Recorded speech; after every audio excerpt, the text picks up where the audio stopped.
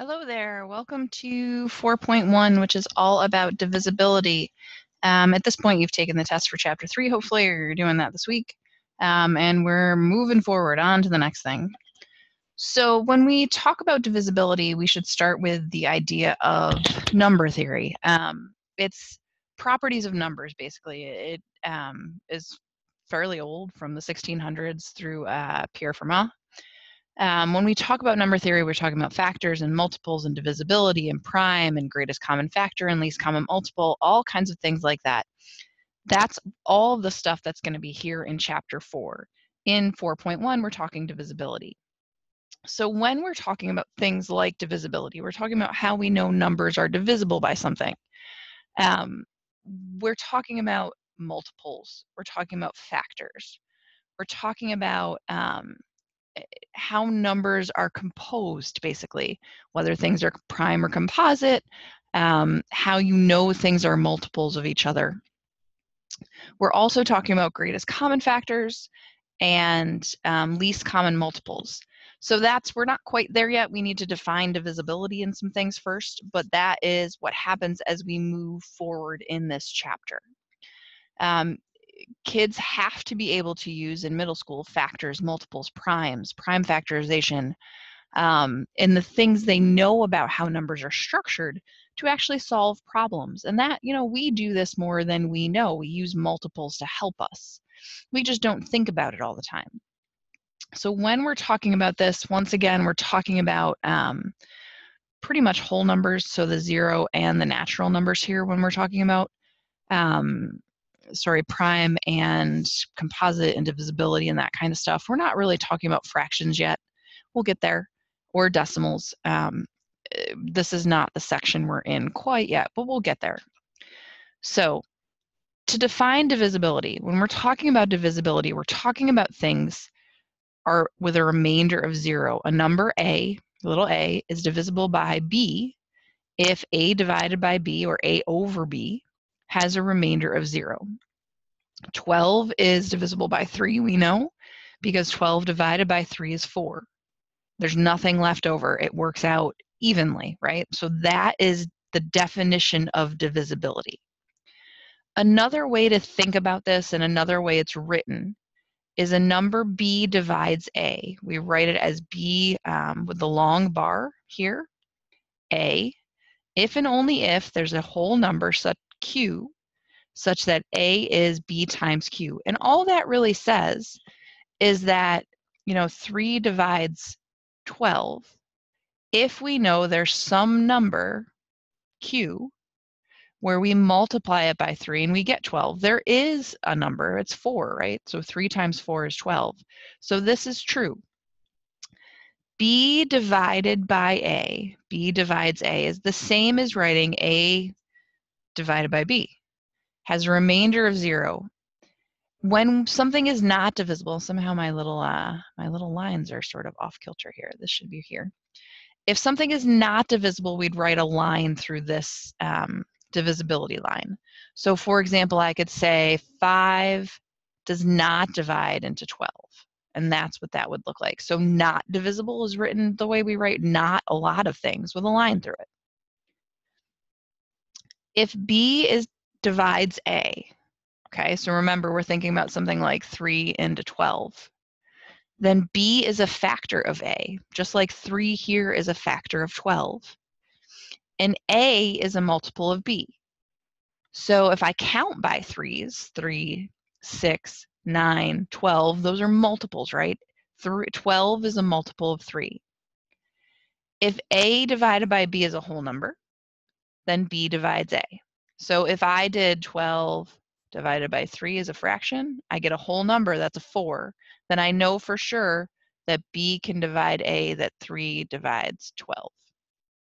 It seems like a crazy way to do that, but truth.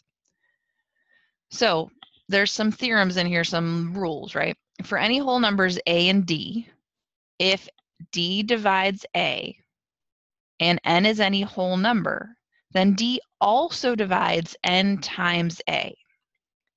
So wait, take that apart. We know that 3 divides 12, right? For sure. If I multiply 12 by a whole number, say I multiply it by 3. So let's divide 3. We'll pick something actually. Let's not pick 3 because that's tricky here. Let's pick 4. So if I multiply 12 by some whole number, there's a whole number, 3 still will divide into that result. So does 3 divide into 4 times 12 is 48? Well, yeah. 3 goes into 4 once, 1 left over, 3 goes into 18 6 times. So 3 times 16 is 48. If D is a factor of A, if it's divisible, A is divisible by D, so 3 is divisible by 12, then it's also a factor of any multiple of A, okay? Just like it's also a factor of 48. If A and D are whole numbers, let's see if this is true. If 5 does not divide into A, and 5 does not divide into D, then do we know for sure that 5 does not divide into A plus D? Okay, so here's the thing. Let's make an example. So let's say A is 6 and D is 7. Let's pick 2 numbers. Well, 5 doesn't divide into 6, right? That's not good. 5 doesn't divide into 7, so we know that part's true. Let's see what happens when we add them. Does 5 divide into 6 plus 7 is 13? Well, no. But can you think of an example where it would work? Well, let's try something else. And pause for a second. See if you can find a case. Because really, when we're trying to prove something true or not true, we need an example where it's broken. If we can find the broken example, then this is not true at all, right? So let's say A is 14. Does 5 divide into 14? Well, no. And then let's say D is 21. Does 5 divide into 21? No. Then let's see, does 5 divide into, what's 14 plus 21? 14 and 21 is 35. Well, yeah, it does. So just because a number doesn't divide evenly into 2 different numbers, it does not automatically mean that it can't be a factor of their sum. Okay, that's what that means. So there's some rules that go with this. All right, so let's take them apart. If D divides into A and D divides into B, then it also divides into their sum. It's different than what we just said here. We were checking knots, right? But what we're saying is if it works for both numbers to start with, it's going to work for both numbers together. So let's say, for example, I know 5 divides into 10, and I also know 5 divides into 15. Well, their sum, 10 plus 15 is 25. 5 is also going to divide into 25, okay? Look at the second one. If D divides into A, so let's use our same example, 5 divides into 10, and it doesn't divide into B, 5 doesn't divide into 14, it is not going to divide into their sum because there's no way that their total can be divisible by that number, right? If they're both not. So 5 is not going to divide into 24. True. So let's read the third one. If D divides into A and into B, and A is greater than B, then D will also divide into their difference. Okay, so let's try that one. Let's see what that says down here. Let's scroll down the page a little bit. So for C, D divides into A and A has to be bigger than B. So let's make them switched. So 15 divides in, oops, sorry, I should have written 5. 5 divides into 15, that's true. And 5 divides into 10, right? Well, then 5 would also divide into their difference. 15 minus 10 is 5. That's true, okay? Look at D. It's the same idea, just with B not working. So let's say 5 divides into 15. We know that one's true. And 5 does not divide into 9, right? then 5 is not going to divide into their difference. 5 is not going to divide into 15 minus 9 is 6. That's not going to work. Okay? It's also not going to work in the reverse. So if one of these divisions isn't going to work, it's not going to work at all. So E says if D doesn't divide into A, so let's use our 14, but it does divide into B, so let's use 10. Yeah, that's fine. It's not going to divide into their difference. It's not going to work. Okay? Do you see? So take a second and make sure you can make sense of this, just because it's part of what we're doing here. Okay? All right. So what we came to here is this theorem, that if D divides into A and D divides into B, then D also divides into their sum. Okay? If A is a multiple of D and B is a multiple of D, then A plus B is also a multiple of D. That's what that means. Okay? So basically, like, think about it this way. 3 divides into 12. 3 divides into 30. So 3 is going to divide into 42. 12, 30, and 42 are all multiples of 3. Okay?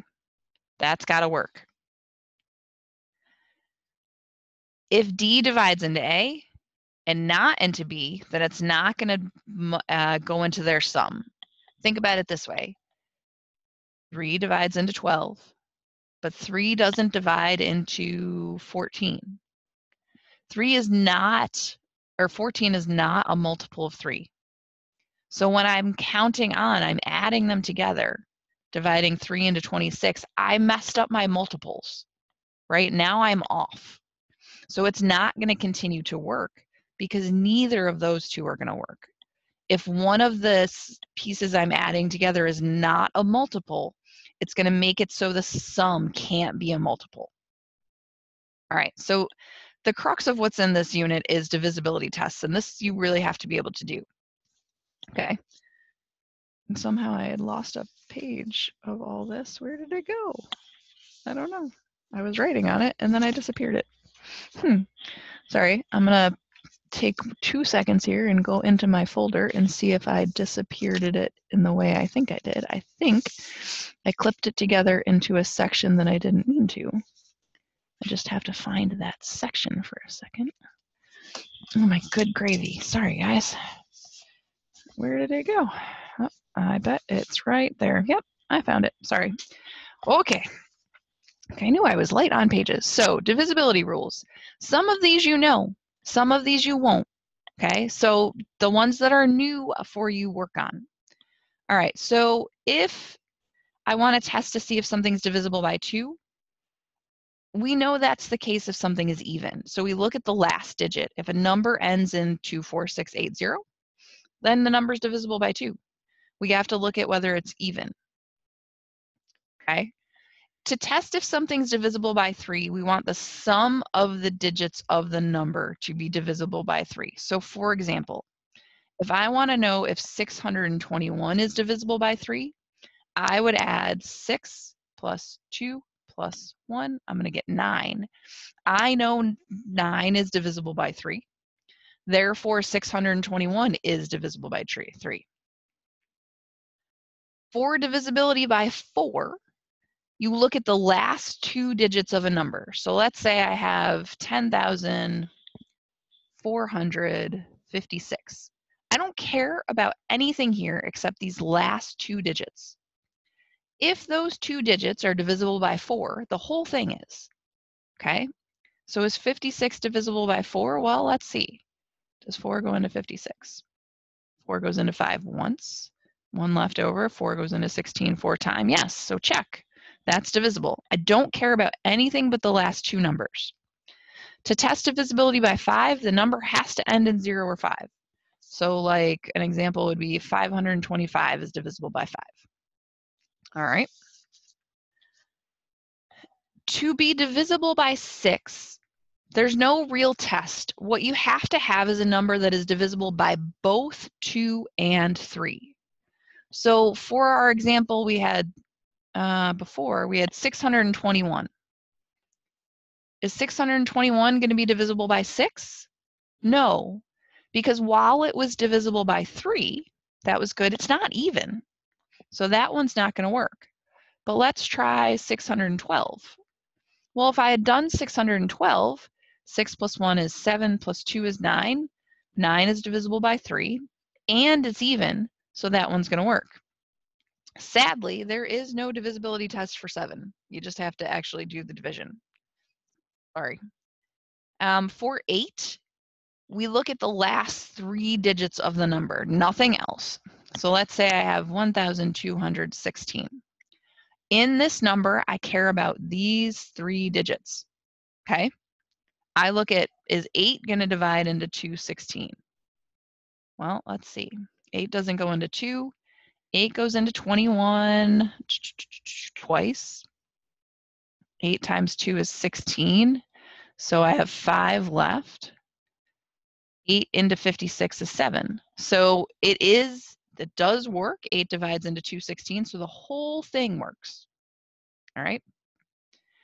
To divide by 9, we have to add the sum of the digits. If they're divisible by 9, then great. Let's see. So if I have, what's, for example, 4,302. Well, 4 plus 3 plus 2 is 7, 8, 9. That's 9 is divisible by 9. Therefore, that whole number is divisible by 9. Check. For 10, the number's got to end in 0. That one you probably know. 11 is a strange one. So the sum of the digits in the even places, even powers of 10, minus, nope, the odd powers of 10 is divisible by 11. Those are backwards. This should be odd. Sorry. That should be even. Their difference. Okay. So let's pick a number. Let's pick 8,471,986. So we count. This is the first place value, third, fifth, seventh, right? This is 10 to the 1, n to the 3. Okay. Or, yeah, first place. N to the 1. No, it's not. I'm going to go. I'm going to cross this all out. Oh, gosh. Odd, odd, odd. First place, third place, yes. Okay. Not powers of 10. All right, I know why this is. Oh, all right, we're going to back up. We're just going to pretend that whole slide never happened. Hold on, I got myself, because my notes and my, everybody does this when they teach something. This is a teaching moment. So the way I think about this in my head isn't bad powers of 10. This is why I always do this with my notes. This is not the first time I've done this. So powers of 10, it's the even powers of 10 minus the odd powers of 10. You think about that by the powers and the place values. So this was right. I just think about it differently in my head. This is my problem. So if we take our number, okay, what did we have? 6, 8, 9, 1, 7, 4, 8. Okay, even powers of 10. So this is 10 to the first. This is 10 to the second. This is 10 to the third. 10 to the, no, it's not. This is why I'm doing it wrong. This is 10 to the 0. This is 10 to the first. This is 10 to the second. This is 10 to the third. This is 10 to the fourth. This is 10 to the fifth. This is 10 to the sixth, right? This is the millions place. So ones, tens, hundreds, thousands, 10,000s, 100,000s, millions, okay? So we're going to take the things in even powers of 10, right? So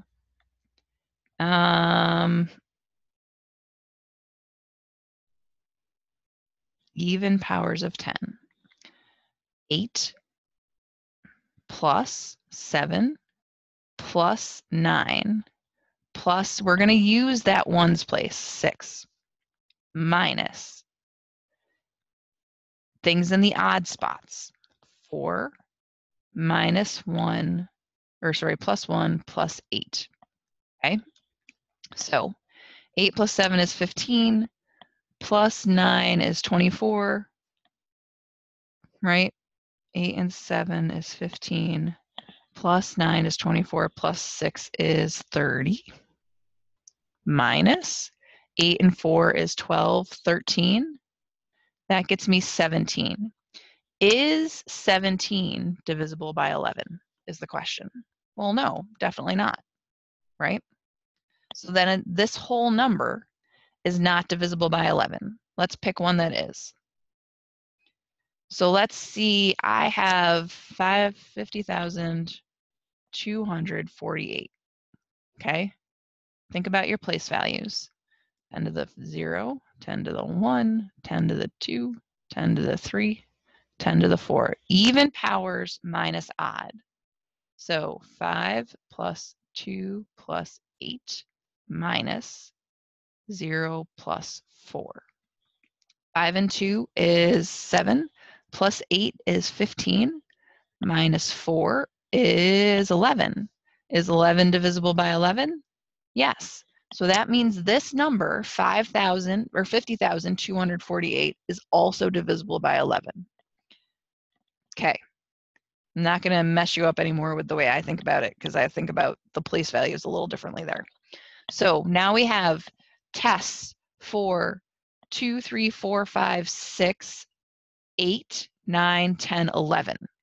And remember, if a number is a multiple of another number, so like if I doubled 50,248, a multiple of this number is also going to be divisible by 11.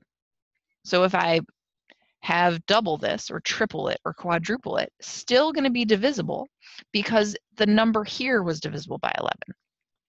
All right, so here's one for you to try. 57,729,364,583 has too many digits for a calculator. You have to decide if it's divisible by 2, 3, 5, 6, 9, 10, or 11. Okay? So notice there's no 7 on that list. So don't do the 7. So take a minute, go through and decide. All right, so let's look at it. Is it divisible by 2? No, because it's not even, right? Is it divisible by 3? Well, you got to add up the digits, right? So 5 plus 7 plus 7 plus 2 plus 9 plus 3 plus 6 plus 4 plus 5 plus 8 plus 3. Well, that's 12, 19, 21, 30, 33, 39, 43, 48, 56, 57, 58, 59. So the sum of the digits is 59. Is 59 divisible by 3? Well, let's check. 59. 3 goes into 5 once, with a 2 left over is 3 into 29. Nope. So it's also not divisible by 3. Is it divisible by 5? Does it end in a 5 or a 0? No. Okay. What about 6? Well, if it's not divisible by 2 or 3, then it's certainly not divisible by 6. What about 8? For 8, we look at the last 3 digits. We want to look at 583. Is 583 divisible by 8? Well, I don't know. Or is 8 divisible? Yeah. So 8 goes into 5. Nope. 8 goes into 58 7 times with 2 left over. 8 doesn't go into 23. 8 doesn't work. Does 9 work? Well, does 59 divisible by 9? No, it's not going to work. We know that's not going to work. Is it divisible by 10? Nope, doesn't end in 0. Is it divisible by 11? Well, then we have to try it. So let's find out. So even place, let's see, let's lay out our evens. So this is 10 to the 0, 1, 2. I want that one, 3, 4, 5, 6, 7, 8, 9, 10. So my even places are 5 plus 7 plus 9 plus 6 plus 5 plus 3. Okay.